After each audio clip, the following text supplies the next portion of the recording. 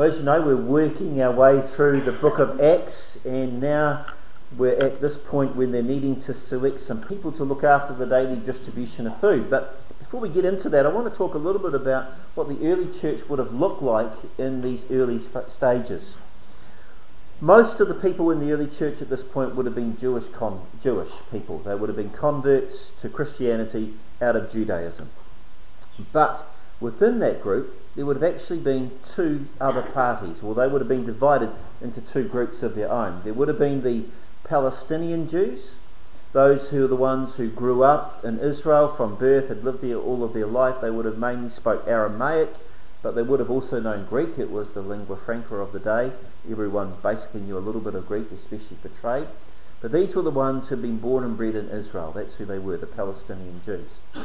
But there were also another group of Jews from what's called the diaspora, the dispersion. And these were the Greek-speaking Jews. And they came from a period in history way back about the 6th century BC, when Babylon came in and conquered Israel and seized Jerusalem. And what they did when they did that was they transplanted or uprooted large sections of the Jewish community and moved them all the way over to Babylon and settled them there.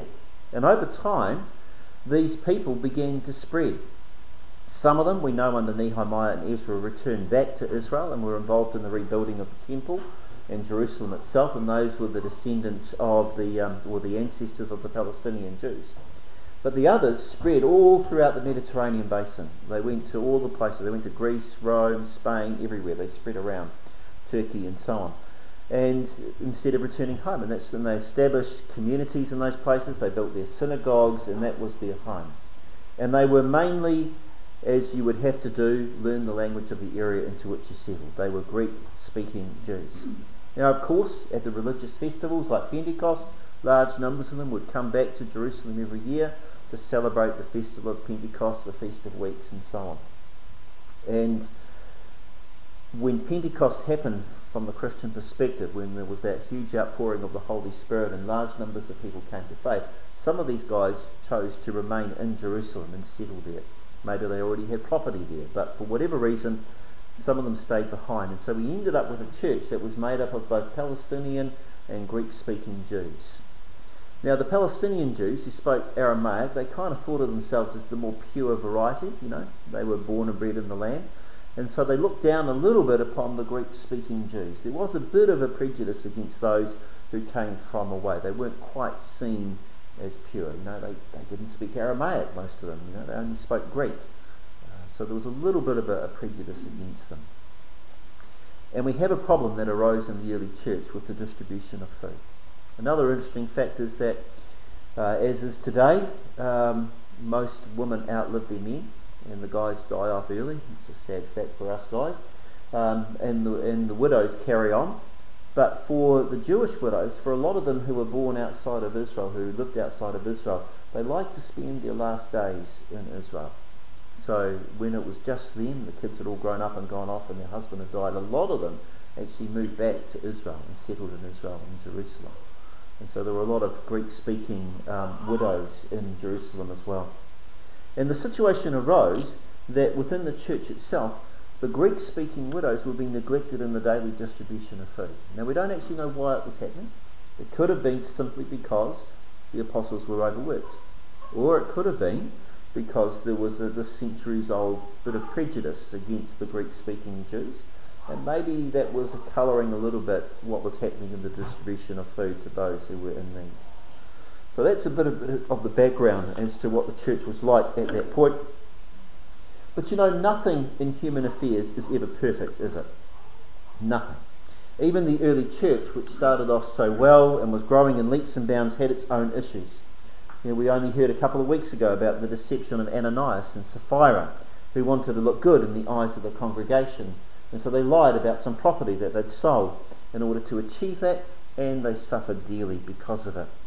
And now we have some more human frailty coming through. Strongly held prejudice about Greek-speaking Jews and the 12 apostles being overloaded in a fast-growing church led to a problem in the distribution of food that needed to be sorted out. And what I think is important to note from this passage is not that problems arose, because we're human beings, aren't we? Problems will always arise whenever people are involved. You've probably heard the saying that if you find the perfect church, don't join it. You know, because we're human. It's just a fact of life. What's important is not that problems arise, because they always will, but how do you deal with them? What do you do when a difficult situation arises? How do you face up to an issue that comes to light? How do you deal with your problems?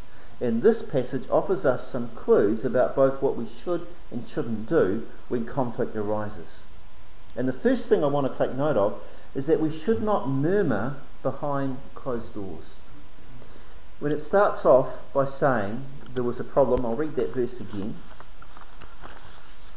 In those days, when the number of disciples was increasing, the Grecian Jews among them complained against the Hebraic Jews because their widows were being overlooked in the daily distribution of food. The Greek word for to complain there is the word gongousmos, and it actually means to secretly grumble and not own up to it. To secretly grumble and not own up to it. In other words, to complain behind closed doors. You know, it's one thing to raise an issue privately, but it's another to grumble about something without any intention of dealing with it. If you have no intention when mentioning an issue that reflects badly on another person of sorting the problem out, maybe through seeking their advice on how to deal with it, then in the end it just becomes gossip, doesn't it? And you shouldn't do it. The thing that makes us different as Christians from the rest of the world, or should make us different, is that we're willing to follow the hard road. We're willing to face into problems that come our way. If we make a mistake, we should be willing to go to the person we made the mistake to and say, I'm sorry, I blew it, I made a mistake. You know, Christians, it's about integrity, it's about honesty, it's about maintaining good relationships with each other. And if we make mistakes, or if there are complaints or issues arising in the body of Christ, we shouldn't just go and whisper about it behind closed doors. We should face up to it honestly and deal with it. It's one of the things that makes us different from a lot of other people. Now, I understand the need to vent when you've been hurt, to be able to express your feelings, legitimate feelings about maybe how you've been disadvantaged. But if that's all you're doing, then you're not doing enough. Because what happens when people vent or share something with someone else is the person that you share it with then ends up with a bad impression of the person you're talking about. And quite probably it's a wrong one as well, because it's all about perspective. And there's always two sides to a story. And more often than not, the first impression that you get is often wrong. And then if that person that you shared it with goes on to share it with someone else, and worse, if, as in Chinese whispers, the story starts to get modified along the way, then what you really have is gossip. The delicious pleasure of talking about another person behind their back, of taking them down a notch or two so that you can feel better about yourself. Because at its heart, that's what gossip is all about. People get pleasure about having secret knowledge. You know, about knowing something that no one else knows, because it makes them feel powerful, makes them feel in control. I know something that no one else knows. It makes me a bit more special. But you know, it's only so special so far. It gets even better when other people know that I know something that they don't know. So there's this insidious desire of wanting to share what you know with other people as well. The sad thing, of course, is that it's at its heart, the pleasure derived from gossip relies on the one sharing it actually having very low self-esteem, a very poor sense of self-image, where the chance to pull someone else down perversely makes them feel better about themselves. It means that the one gossiping doesn't see people as how Christ sees them, as beloved children, all equally loved and valued for who they are, not what they do. The gossip feels better about themselves when they pull someone down, because their way of valuing themselves depends on some very sad form of pecking order, where your ranking or sense of importance in life depends on pulling others down ahead of you and then trying to maintain a life of your own that can't be criticised so that you can keep your position on the ladder. And you know what the sad thing about this is? It's because according to the gospel, there is no ladder. There is no ladder in God's eyes. God doesn't have a ranking system when he looks at us. God sees each of us equally as his children. It's the same with the way parents should be. You know, every one of our children is a gift from God to us, and we love them all, or should love them all, equally for just who they are, not what they do, not for how tidy they keep their room or how well they do at school or anything like that. We love our kids because, in a sense, they're an expression of ourselves. We love them simply for who they are. And that's how God loves us as well. And yet for the gossip, that's not how it is. They put value in human beings on something other than just that pure intrinsic sense of that we are made in the image of God. Instead, they put value on human life and humanity on the basis of what they can do or achieve. And there's this ranking system, this ladder that we sit on. And if we want to kind of like move up that ladder a little bit, we've either got to pull other people down or clamber over them to get above them. It's so sad. And what's more, Jesus says very clearly that we have to be careful how we judge others, how we look at others, because you will be judged in the same way. The same way. If you're guilty of gossip, if you're guilty of sharing damaging or personal information about another person with no intention of seeking their good, then watch out. Watch out on Judgment Day, but even more, watch out today, because I think the gossip leads a very sad and lonely life, where people become very careful around them about what they say, and they certainly never ever trust them. If there's anyone here today who maybe struggles with gossip, then I would say to you today, don't leave here this morning without committing yourself to doing something about it, to rethinking how it is that you see people and see yourself, thinking about how God sees you truly for who you are.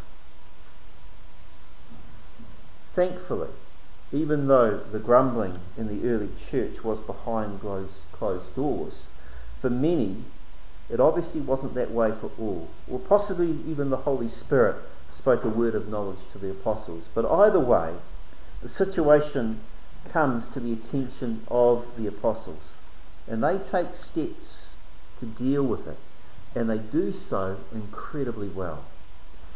Number one, they don't muck around. What's the first thing the apostles do? They get everyone together. They get all of the disciples together. And that avoids the issue of information being passed on secondhand. Someone who wasn't present at the meeting hearing secondhand about what was going on. Everyone is in the same room. Everyone hears the same message. And then they confront the problem honestly. And they own it. Yes, we are too busy. We're overloaded. The church has grown a lot quicker than what we thought. And while we at the initial phases we thought we could handle everything, we obviously can't. But what are our priorities, said the apostles? What has God called us to do first? We're to be teachers of the faith. And we need, therefore, because of that, to delegate, and we need to delegate wisely. Not just to pick the first person who walks in the door, but to choose people even for the task of administering the distribution of food who are full of the Spirit. Full of the Spirit and wisdom. This was an administration task. And even though the people they're picking are probably leaders within the church, it is simply an administration task. Yet even for this task, they are looking for people who are full of the Spirit. Every task, every role, every ministry position within the church, we should be looking for people to fill that role who are full of the Spirit and wisdom. The implication, of course, is that if we're looking for people who are full of the Spirit, that there are some who are not full of the Spirit. Every Christian has the Holy Spirit. It's our seal of ownership in Christ of who we belong to. But not every Christian is full of the Spirit. Are you full of the Spirit? Does God have his way fully in you? And by the names of those chosen, it looks like they even chose 7 who were from the Greek-speaking part of the church, from the disaffected group. Now that's bravery, isn't it? The group that's complaining, you pick the 7 people who are going to deal with the issue from out of that group. That's wisdom to me as well. And it demonstrates huge trust. Furthermore, they didn't just pick 7 of the Greek-speaking Jews. One of them was actually a convert to Judaism. He was a Gentile who had come to faith, converted to Judaism, found the Messiah. So they picked someone, for the Jews, they looked down on the Greek-speaking Jews, the Palestinians, but they looked even further down on the Gentiles. And even though a proselyte was a step up in their eyes, it was still someone from outside, beyond the pale a little bit. And to pick one of those as one of the 7 to be a leader in the church dealing with this issue shows incredible wisdom and trust, it seems to me, on the part of the apostles. And what's more, they allowed the church, the disciples, to pray and to choose those 7. They said, look, this is what we should do. We should pick 7. We should pick 7 men. Now you go away and do it. You go away and pick those 7 men. And they came back with those 7 names. And then they publicly, as apostles, supported that choice by praying for the 7 and laying hands on them. And when you lay hands on someone in the Bible, it's not so much to give an impartation of the Holy Spirit, but that is sometimes what it's about, because these guys were already full of the Holy Spirit. It would have been to confer apostolic authority upon them for the task to which they've been chosen. So it was a public acknowledgement that these guys were being given authority, in a sense, under the apostles to do that task.